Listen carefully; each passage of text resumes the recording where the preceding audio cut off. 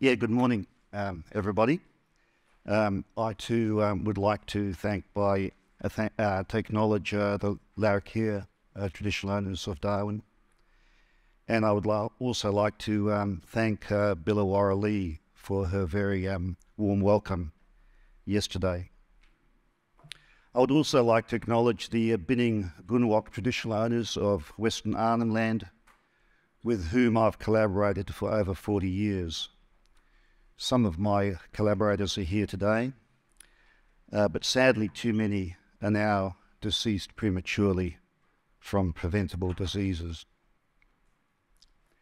I want to disclose at the outset that I am a director of Garagat Gunji Trust, or KKT, that works with a number of ranger groups here, as well as with Alpha NT Limited. And I also want to acknowledge that I'm a director of Original Power that sponsors the First Nations Clean Energy Network. So everything I'm saying today is my independent viewpoint. It doesn't reflect the views of those organisations. In just a few moments, I want to look at the macro policy situation, the big picture in this space.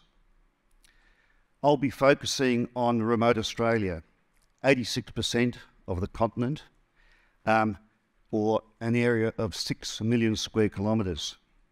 I'm not going to focus on states or territories, but on that remote region where the latest census tells us from 2021 that there are about 160,000 First Nations people living in that space. In May 2022, just 9 months ago yesterday, Australia elected a new federal government. Suddenly, after a decade of silence, we could talk openly about and address the climate crisis and the environmental crisis in this country. The new government quickly made laws to decarbonise, 43% by 2030, net zero by 2050. The government, as we've already heard, did some very positive things in quick succession. It responded to the heritage desecration at the Dukin Gorge and committed to stronger heritage protection laws. It responded to the Samuel Review of the Environmental Protection and Biodiversity Security Act and the State of the Environment Report 2021 with a nature positive plan that was expanded after COP15 in December last year to a commitment to expand the Australian conservation estate to 30% of the continent from the current 20%.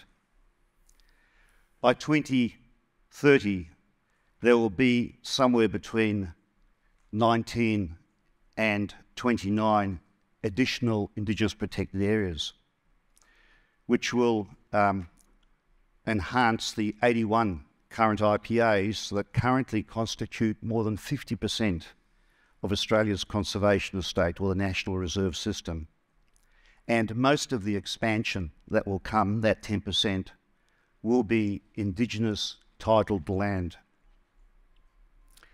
The Australian government committed to the independent review of ACCUs and the ERF that we've heard a lot about. All these responses are very positive. They recognise First Nation people's contributions, and I think it's really important to note that some terms that have been avoided for so many years, like free, prior and informed consent and proper resourcing of Indigenous representative organisations and capacity building for First Nations empowerment and better resourcing, are all on the table. These are all very positive things. And as we've just heard, some of the scepticism around the savanna burning methodology have really been addressed by the Chubb review. There might be issues around additionality and integrity, but they certainly don't apply to the savanna burning method. So all those things sound terrific. It's almost a recognition that if Australia is to decarbonise and protect biodiversity, Australia will need the help of First Nations peoples and their lands.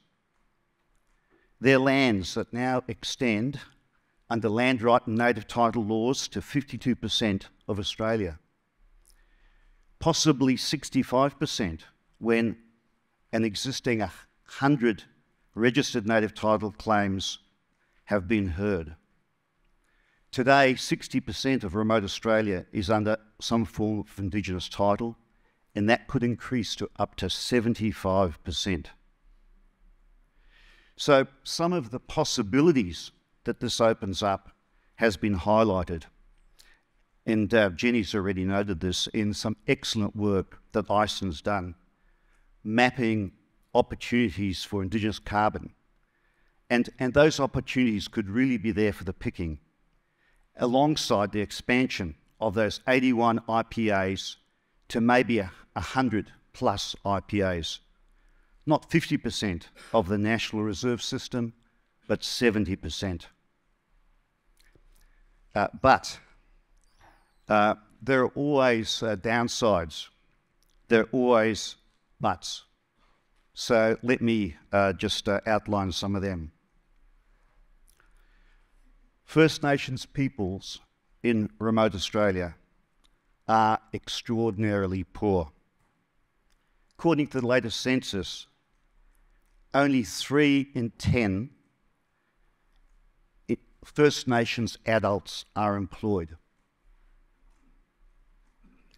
Over 50% live below the poverty line.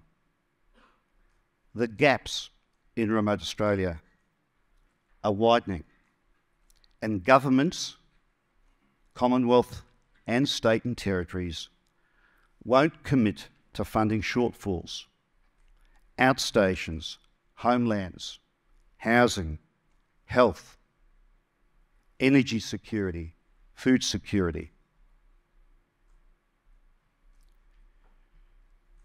Next, 50% of the National Reserve System is currently managed by less than 900 full-time equivalent rangers. The government is committed to doubling those numbers, but it's not quite clear when. But currently, we're seeing 850,000 square kilometres managed by a handful of positions per Indigenous protected area. Yeah, this is just extraordinary, how few funded positions there are to manage such vast tracts of country.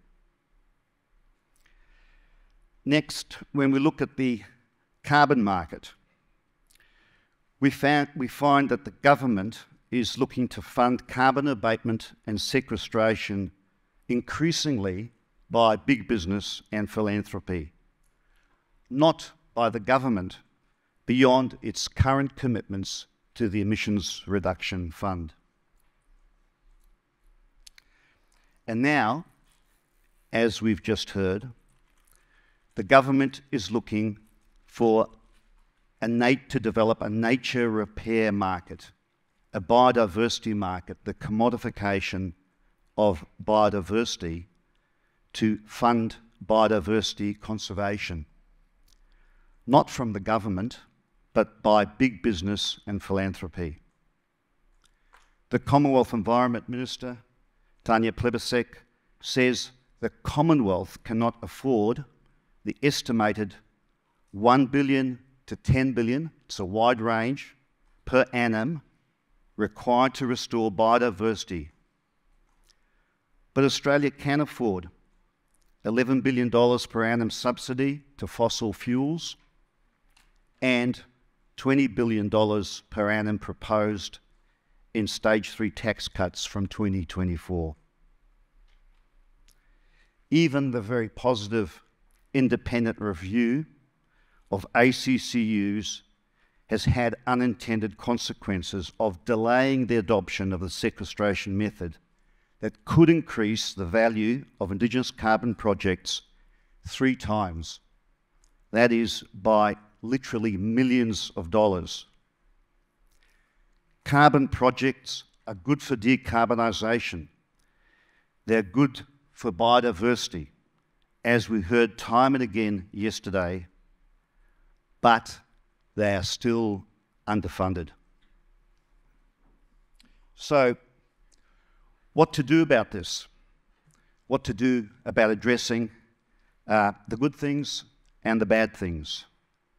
How can we get Australia to recognise and accept that decarbonisation will not happen without First Nations lands and peoples? To decarbonise, we as a nation need to decolonise. What does this mean in practice? Well, we need to campaign for proper recognition of First Nation people's efforts, mainly in remote Australia, under extraordinarily difficult conditions. We need to devolve power to landowners and fund them properly for the work that they do. Again, to emphasise under extraordinarily difficult remote circumstances. At the moment, in my view, First Nations people are in a very powerful position in remote Australia. ICEN is a potentially powerful carbon sector voice. ICEN needs to join up with the Caring for Country voice of movements like Country Needs People and others. And it needs to join up with the clean energy voice of the First Nations, Clean Energy Network and others. And it needs to join up with the First Nations Heritage Alliance voice. Australia has awakened from a decade of sleep on the climate and biodiversity crisis. Now we need to hurry up. First Nations peoples and their allies need to fight fire with fire.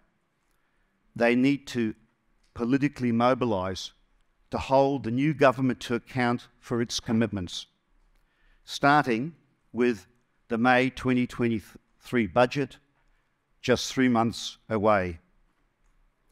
We cannot, as a nation, go back to sleep. 2030 is not far away. Thank you.